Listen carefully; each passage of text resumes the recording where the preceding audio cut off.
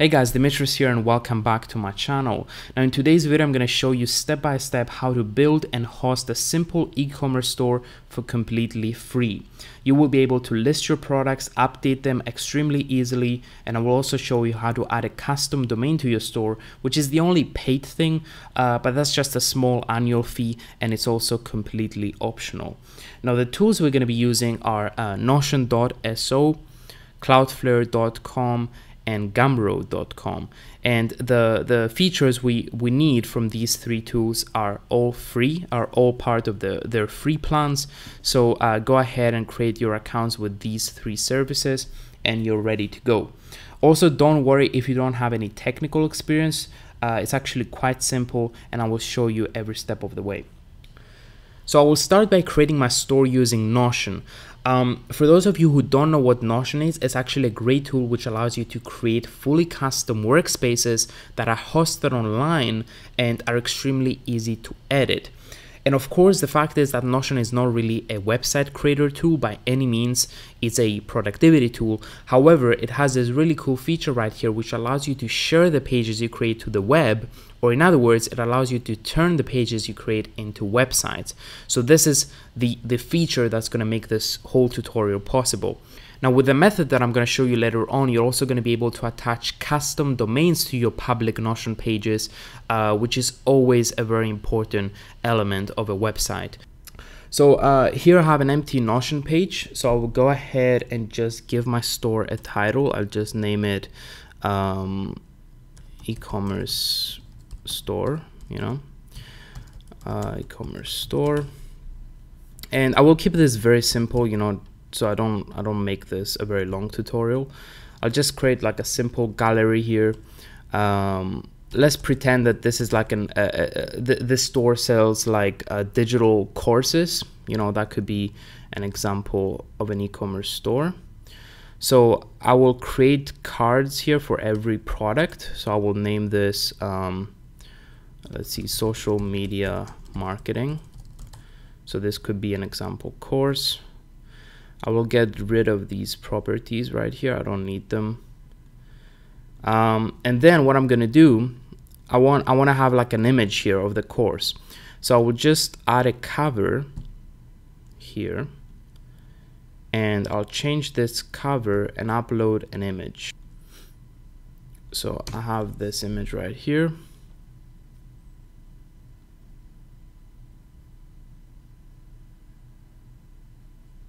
There we go. Waiting for it to load. Actually, no, it's not gonna load. I need to set this to properties. Card preview needs to be the page cover. There we go. Yeah, I think that's it. Okay, let's have another one. No code app development. So I went ahead and created 4 example products right here, 4 example courses. So now I'm going to move over to Gumroad, which is the platform I'm going to be using in order to sell these products, right? So Gumroad is an e-commerce platform that I highly recommend because it's completely free to get started. They only take a small percentage of your revenue, and later on you can actually upgrade your plan. I think it's like $10 per month when you upgrade, and you are able to remove that percentage fee and keep all your revenue. So it's a very affordable and a great platform to get started, and they also collect all the payments for you, right? So you don't have to set up any payment gateways. They actually do it all for you, which is it just makes it really, really nice. So I'm gonna go ahead and create a new product here. And you're also able to, as you can see here, you're able to also sell physical products. It's not just digital. So I'm going to create a classic product. I'm going to name it social media marketing course. I'm going to set the amount to 0 for now so we can actually test this. So that's the name of the course. I can add the description. This is an example description. I can change the cover, even though it's not really necessary. I'm gonna do that now. Then the call to action is the actual text on the button, on the buy button. I'm going to change this to buy this. The summary is some text that goes below the button, you know, so if you want to like just point out some of the main features of the product, you know, you can do that there. You can also have additional details and so on. And then the content, because it's a digital product, this is the actual things that the customer is going to get, right? So since this is a course, then here is where I would go ahead and upload all the videos of the course. But obviously this is just an example, so I'm just going to upload the same image again for the content. Then here is where I will go ahead and enter the price. I will just enter $1 for now. And yeah, that's pretty much it. I'm gonna save changes and just publish the course. So now I'm gonna get a link, copy URL. So this is the actual product page that Gumroad creates for my product, right? So I can send this to anyone and they will just go ahead and click on this button, and this is where they will enter their credit card information. Since this is my store, it just creates like a test card for me, but for an actual customer, it will ask them to enter their credit card information there. Okay, but now I actually want to add this to my Notion page, because this is going to be my actual store. This is where I can fully customize the way that my products are displayed and do whatever I want. So what I want to do is just copy this link, this product page link, go to my Notion page, click on the product to open the actual product page I created here, and then just paste this link. Now here I get a couple of options. The one I want is the create embed option. So as you can see, this creates the same thing I was getting on this product page, right? All these same elements. So if I click here, there we go, I get the same checkout form. Now the problem with this embed right here is that I'm getting the same elements I already have on my Notion page. So I have the same cover image, I have the course title that I already have on my Notion page. So there's so many duplicate elements that I want to be able to get rid of. And Gumroad doesn't allow you to get rid of these elements very easily. You actually need to use some code that I'm going to share with you in a second. But yeah, the idea is that I want to be able to customize my product page entirely using Notion. You know, I don't want to rely on Gumroad. The only thing I need from Gumroad is the actual buy button, right? So I want to get rid of everything else except from the buy button. So what I need to do is go to my Gumroad store here. I'm going to go to profile, and I'm going to click on the style option. Now here you get a box called custom CSS, and here is where you need to paste some code that I'm going to share with you. As you can see, I already done the hard work of finding this code, basically constructing this code, and all you got to do is just copy and paste it into this box. I'm going to share all this with you below this video. I'm going to put a link to where you can get access to it. So as you can see here, everything is labeled. So this code right here removes everything except the buy button. So I'm going to go ahead and copy this and just paste it there. Save changes. So now if I go back to Notion and reload the page, as you can see, it got everything except from the buy button, right? Then I also have some other code for you below this that removes specific elements. So let's say you want to get rid of the image, you want to get rid of the product name, but you want to keep the price. You know, you can just add these two pieces of code in this box, and also I'm gonna add these two as well. This removes the creator and this removes the gray background. So I'm gonna add those two. So the only one that's that I haven't removed is the price, right? So I should get the price and the buy button now. There we go. And also get the description.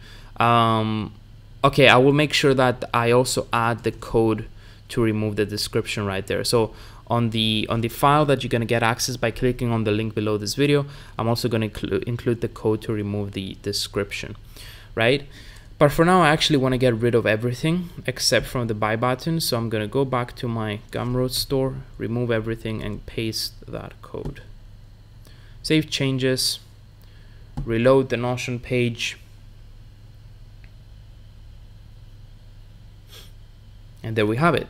So now here I can go ahead and edit my description. You know, I can have anything I want, you know, so I can have an H2 element for the price, let's say. So $30, you know, I can make this red if I want, you know, so you get far more customization flexibility with Notion. So I went ahead and copied some example text from a Udemy social media course I found here.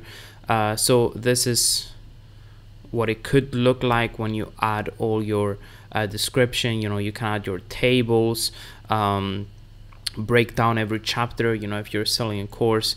There's just so many things you can do with Notion, you know. It's your imagination is literally the limit. And then at the end we have the buy button, right? So I hope you get the idea.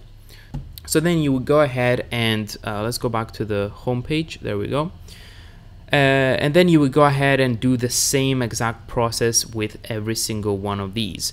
So you would go to your Gumroad store, you would create a new product, you would obtain the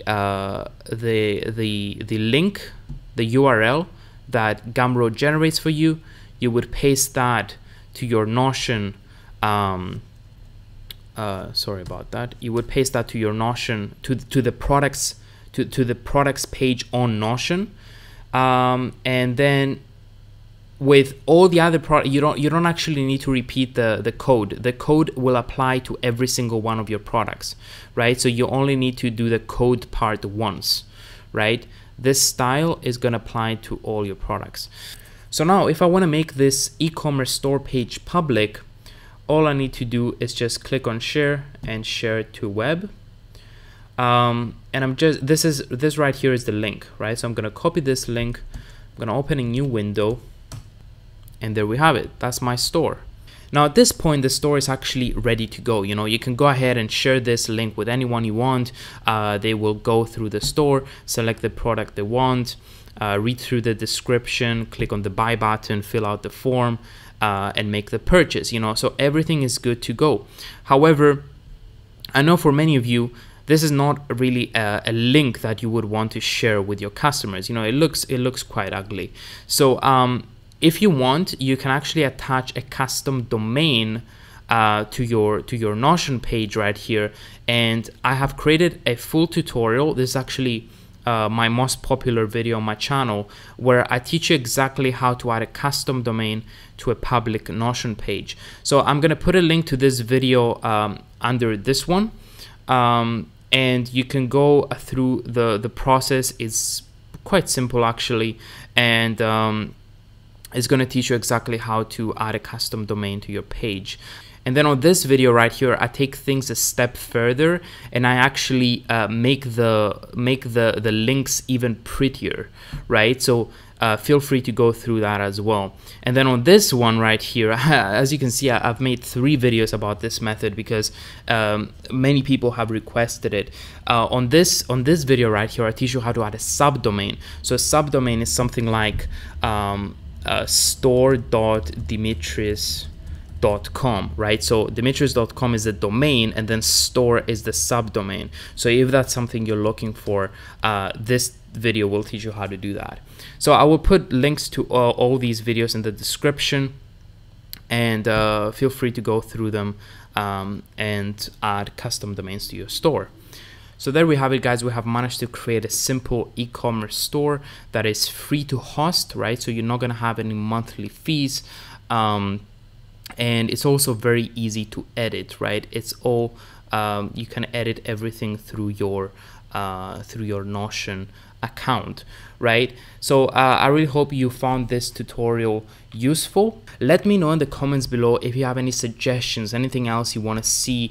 If you want me to make another video with more improvements to this store. So some of the things I can think of right now is I could take this store even further by adding like a proper homepage, and then maybe like a categories page with some filtering options. You know, there's quite a lot of stuff we can do. So let me know in the comments below if you have any suggestions, and subscribe to this channel if you want to stay up to date with all my latest tutorials and videos, and I will see you on the next one.